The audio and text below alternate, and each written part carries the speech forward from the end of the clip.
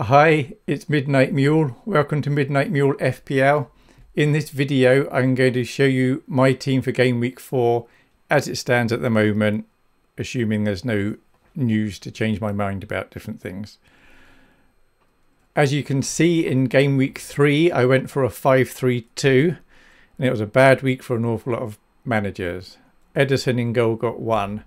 In defence, there was Trent with 0, James 1, Robertson 1, Cancelo 0, Perisic 12. That was a good save, Perisic.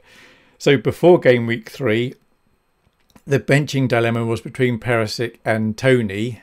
Tony and Perisic were the only two that I had to choose between because all the rest were dead certs for me.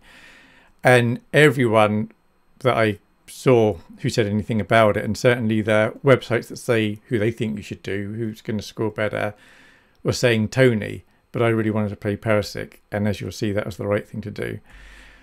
Martinelli 6, Diaz 2, Saka 3, Haaland 12 because he was my captain, and then Jesus for 4. And on the bench was Ward for 1, Tony 8, De Silva 1, Lavia 1.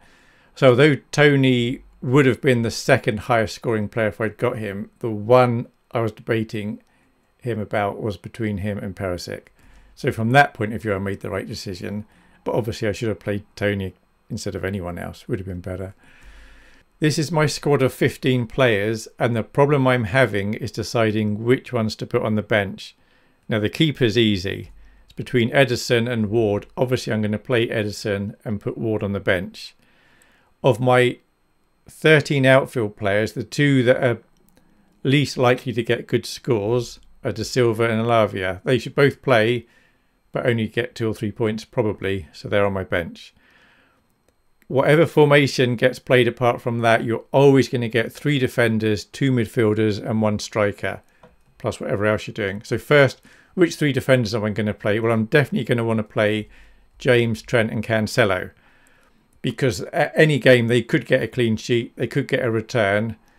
Chelsea are at home to Leicester, Liverpool are at home to Bournemouth, and Man City are at home to Palace. So obviously I'm going to want to play those. In the midfield, the most likely to do well are Luis Diaz and Saka. Even though Saka's not had a good start, at home to Fulham, I'm giving him a bit longer. So Diaz and Saka have to play for me. Up front, I've got Haaland. And at the moment, I'm intending to make him my captain every week, even if he's got a tough game. But he hasn't. He's home to Palace.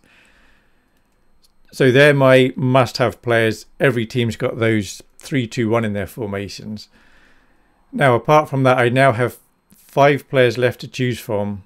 Robertson at home to Bournemouth. Perisic away to Forest. Martinelli, Jesus home to Fulham. And then Tony, and he's at home to Fulham. So any of those, if any of those got a return, got a good score, even if they got double points, it would not be a surprise to anyone. Any of the players I put out in the top 15, apart from perhaps Ederson, if they get a double-digit score, it wouldn't be surprising. And yet, of course, some of them are probably going to get 2s, maybe even 1s. What I've decided, I'm definitely going to play Robertson, Martinelli and Jesus. So now I'm down to between Tony and Perisic. Now, it was my intention always to play Perisic every week. Even if he comes on for the last 10 minutes, he could still get a return. However, Everton are clearly having issues trying to keep the ball out their own net.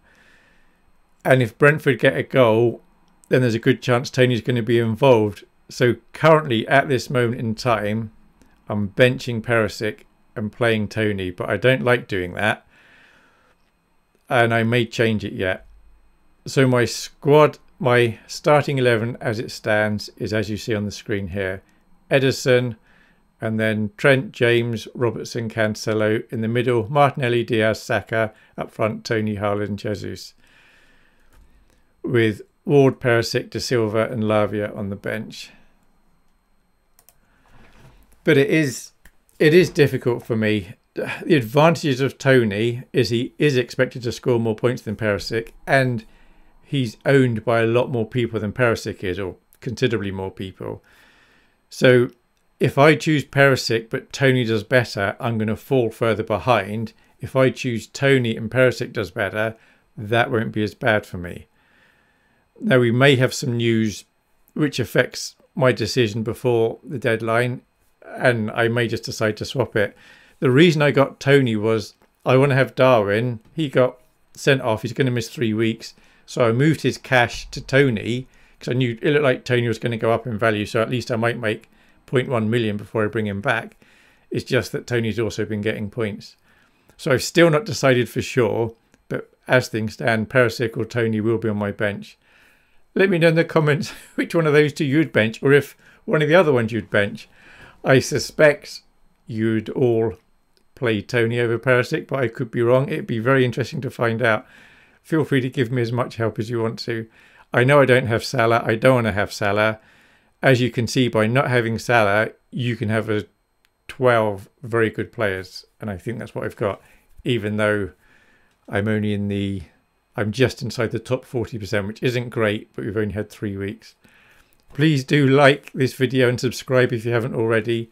And like I said, leave a comment. Let me know what you'd do. Thanks for watching. Bye.